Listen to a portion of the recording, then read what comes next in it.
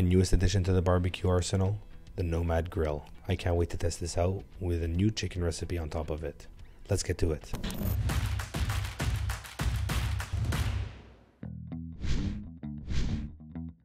So I just received the NOMAD Grill. Let's go ahead and open up the box. It comes with some pretty fun stuff like this beer cooler or this beer holder. I don't really drink beer, so maybe I'll put a Coke inside. And we take out the packaging. Let's open it up. And you can see this beautiful design. This is something that really attracted me to this grill from the get-go. We open it up. Everything is very smooth and very well built. This is the grills. You can see that hexagonal patterns. Goes right there. Clamps on nice and easily. Those magnets will come in quite handy. So really the setup is going to be pretty simple. You'll put in some coals into a chimney, let it sit on this side, light it up, and then you pour them in and you get cooking. Now the vents is really simple. They have 4 vents, one on each side, both on the bottom and on the hood of the grill. Opens up with 4 level controls and has of course a built-in thermometer. The handle grip is extremely comfortable, very ergonomic. You can go ahead and walk around with it, no problem. And that's a little bit about the NOMAD. Now let's go ahead and make my rub. I'm going to be putting in some molasses, some oil, some onions, some chopped up parsley, black pepper and salt of course, and a little bit of soy sauce. I mix it well. I add it into a bag with the chicken legs and I mix it like crazy. Now I'm going to let it marinate for at least an hour or 2, if not overnight. And now for the fun part. Honestly, because I couldn't find the chimney, I'm going to be setting up the grill a little bit differently than I normally would. So I'm going to be building a little mountain out of briquette charcoal. I'm going to take a piece of the charcoal bag itself. I'm going to dip it in some oil, put it right in the middle, and light it up. I've used this whenever I went camping, which was never. This is a great trick if you don't have a chimney. Within 15 minutes, it lights the little bit up. It will take a little bit longer than using a chimney itself, but it's a great trick if you don't have one.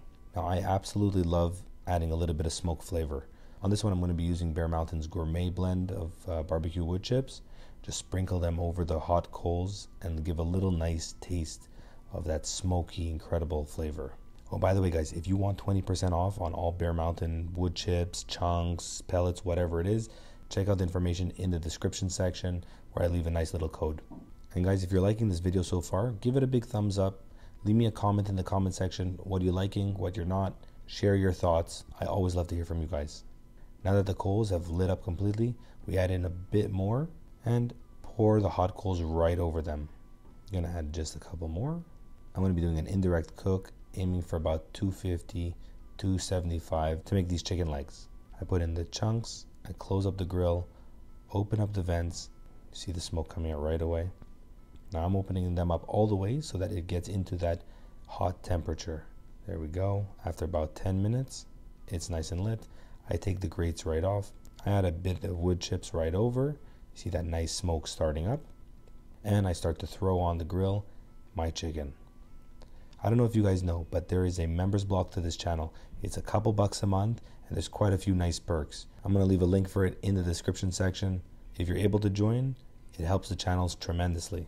So we make sure that all of the chicken's on the grill. Don't worry even if the flames are popping up.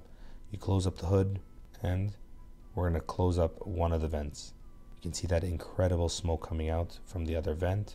And while it's cooking, let's talk about the NOMAD for a second. The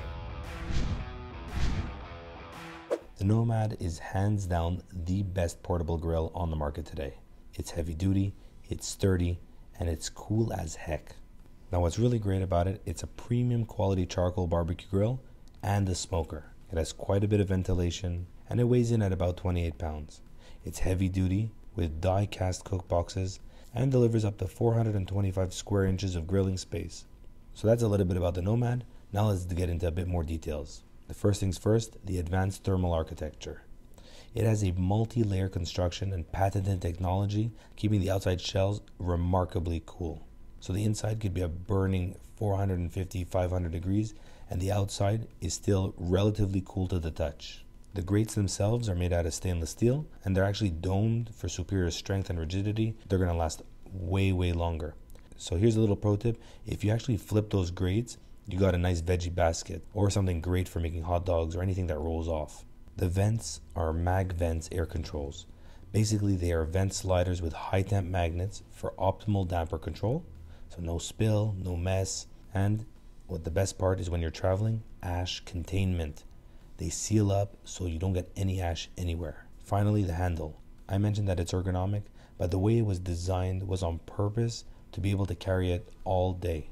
And really, once you test it out, you'll be able to see that. Then you have the anodized finished. Basically a chemical conversion process that treats and protects the aluminum surface for really an incredible durability and helps to prevent corrosion. And finally, the thermometer.